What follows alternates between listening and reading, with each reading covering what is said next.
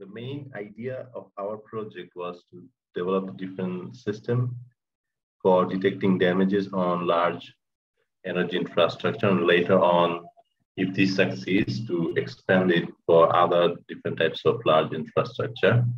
So basically, this was our title of the project: structural damage detection on power plants using drone-based inspection and automated analysis.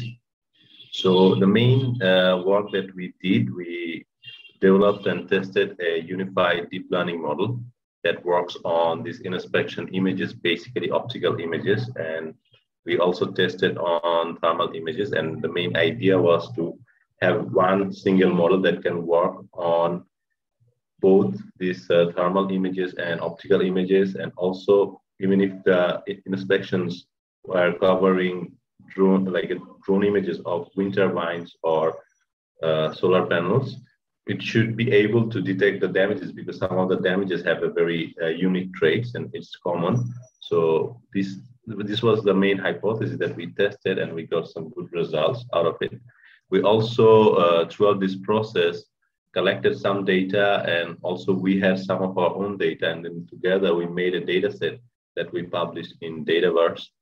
And we also disseminated our results to publications, participated in different competitions and workshops.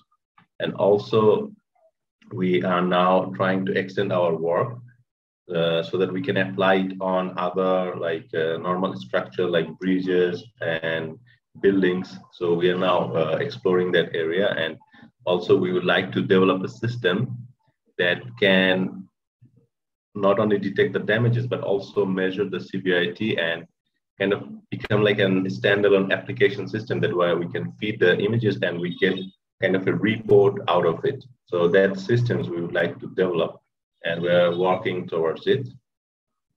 Now, this was when we made the presentation at the beginning, and we promised that we were gonna publish a data set, we will participate in the GEX 2021. Also, later on, as we were selected to be participated in recess, so we participated in that. Then we published our work in Energy Report, which has impact factor of 6.87. And also we duly mentioned the contribution of the CREET in our publications and all these competitions that we participated. Here is just a snapshot of our paper.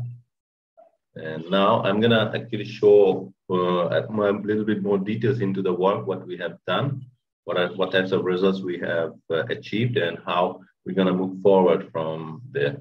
So the main problem that we tried to address was to detect damages that looks quite different depending on at which part of the wind turbine blade we are looking at, or even if we are looking at, for example, in PV modules, they look different. They are not exactly damages, but something that hinders the production of energy. But also this could be analyzed with thermal images like this. This is taken from with the infrared camera, and this can have a very different trait. And this is also in a very like a sharp angle where only the drones can reach and take pictures from there. So all of these, though they are quite different modalities and have presents the special relationship of the damage in a different way, but the damages that are kind of unique, a model we thought should be given enough examples, should be able to learn about them. So with that, we tried we tried to create a unique model. So what we did, we tested with different state-of-the-art algorithms that are used normally for damage detections, but then we try to train them with our own data sets and see how they perform, and then try to find which types of architectures is more adaptable for images of these kinds. Then we try to make some comparative study and experimental analysis of all the available models of different versions of YOLO and efficient that which are the state-of-the-art object detection model. Then we tested on some real unseen damages that we kept separate just to see how they perform and can they be used for real life applications, and also create a data set and that we'd like to build on for our research community. Here is just a summary of the data set that we used. So this wind turbine optical images, this was where back when I used to work in Denmark, we collaborated with a company called Easy Inspect, and they used to do drone inspections of different wind turbines. And I had the option to use some of the data sets from which was taken at the D2 wind of a wind turbine that lab had. And so those drone inspection images we used. Then we had solar panel optical images, which was taken from a published paper, and they had given the permission to use them. Then we have taken some of the images of our own, of some of the solar panels that we had on the rooftop in our own buildings. So we took them. And also we collected solar panel infrared images from another published paper, which is referred here. And then these are the different types of models that we tried. So basically, YOLO is pretty fast, quite efficient, but we wanted to see how the performance increases, but also in terms of the complexity. Because what happens in deep learning is maybe we can generate a very, we can deploy a very deep model, but maybe the gain in performance is not as much compared to the complexity or the number of parameters or the number of ways that it needs to optimize. Because we are considering we have like a limited data set. So if our model is too large, it might not have enough training samples to optimize. So we tried to see how this relationship plays out. So we took this data set and we trained YOLO version 3, version 4, version 5, and also did the same for efficient D1, D2, D3, D4, D5. These are efficient that is another generation of object detection models, and it's published by Google research team, but they are quite light and could be efficient as well. So if you look at this particular table, you can see that the YOLO version 5 that gave us the best results, but the complexity since YOLO version 3, version 5, it really, the number of parameters goes quite high. And the same is if we look at the number of flops that needs to train these types of model, we can see YOLO version 5, though it gives quite a high results and efficient. This one also gets complex, but it's not really giving us very good results. So these types of figure we generated just to see where, when we deploy a model for a real application, maybe we can find kind of a right balance. So for example, the efficient one, or this one, we can see that even if it's very, very light, it actually works quite well.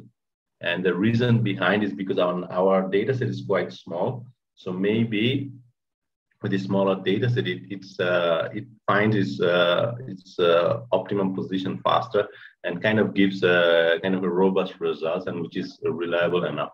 But maybe with this efficient DET or efficient like DET version 2, version 3, we can have that and maybe add on to some other types of features that can help this particular model having it light, but then extend its performance in terms of the accuracy in object detection. And the same thing, actually, we have this experiment done on all the damages separately. For example, when we looked at the wind damages or only solar, what happens when we mix solar images with infrared solar images, or solar infrared images, smaller and larger solar scale. What happened when we mixed with these large wind turbine data sets and the solar images together, and then what happened with wind, small, large solar images, and also infrared images. So what we have seen, the last one is the most complex one, because it covered all 4 modality, and in this case, which was kind of our primary goal or primary research question to explore, YOLO version 5, which performed really well. But then we can see this YOLO generation, they are really able to perform better when we compare with like a different sense of data and different scales. So all these results, we actually kind of summarize and get the insights for our publication. And I think we got, what was the main finding was that we know that this actually can work. And the advantage of this thing is because in normal practices, we actually train models for different types of data sets all the time. But what we now, with the modern technology, we can actually create one model that actually has all this information, like we human we are, because we learn so many things, but it's our one brain that learns all the things. So rather than training different models for all different applications, when we have common things to share, maybe we can train one model and just generate the right data set so that it can, and have the right variability so that it can be quite robust. So that's thing is, I think it's very, very potential, but still a lot of scope for improvement, and we need to explore further for creating a more reliable application and the final reporting system. And that was it. And this is kind of just a summary of what I said. So we have these drones, we make these images, and this is where these training steps where we worked. And in the future, we want to work on creating this severity reporting based on the location of the damages, and also improve our performance, and also feed into different other sensor data and create a more data fusion based approach, and also generate a suggestion system. So it's not only reporting that this is the condition or the health condition of the blade or any other infrastructure. It should be able